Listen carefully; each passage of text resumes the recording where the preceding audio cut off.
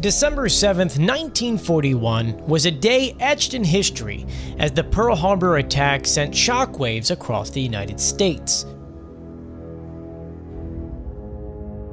The surprise strike served as a stark reminder that the enemy could strike from any direction, leaving the nation on high alert. It was a wake-up call, a realization that the unexpected could unfold on any coast. As the threat of German U-boats loomed, South Jersey found itself at the forefront of concern.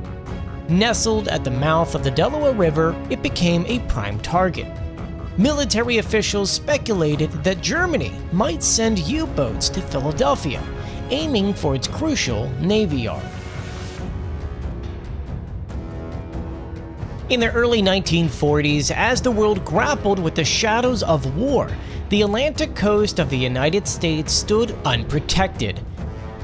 It was May 21, 1941, and New Jersey was bracing for potential invasion.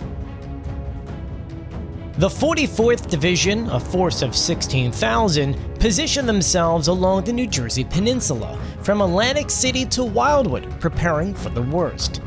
Major General Clifford R. Powell, the division commander, left nothing to chance. Troops lined the beaches, observers took positions in the shore hotels, and intelligence reports hinted at possible enemy actions from overseas.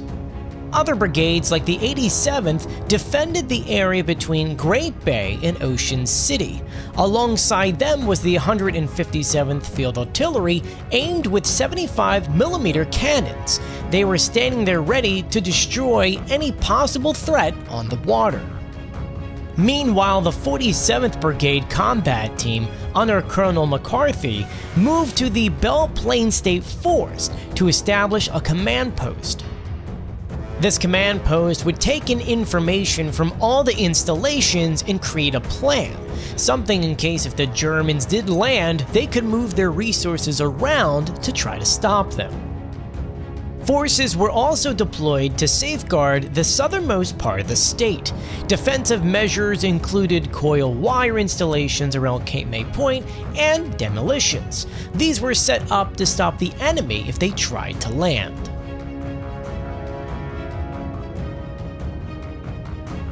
As tensions gripped the region, strict blackout rules were enforced. Civilians and troops alike adhered to these measures, operating in the shadows. And for the first time in history, American schoolchildren were brought face to face with the grim reality of war. Lanterns were shaded to escape air observation, and truck movements occurred under the cover of night. Troops remained on high alert because there could be a sudden development. But the invasion never materialized.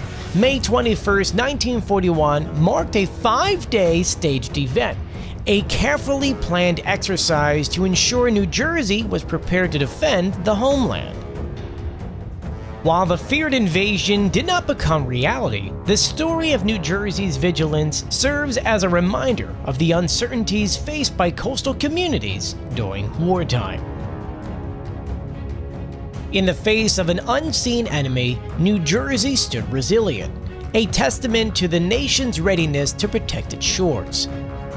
The events of that day echo through history, highlighting courage and preparedness that defined the American spirit during the early days of World War II.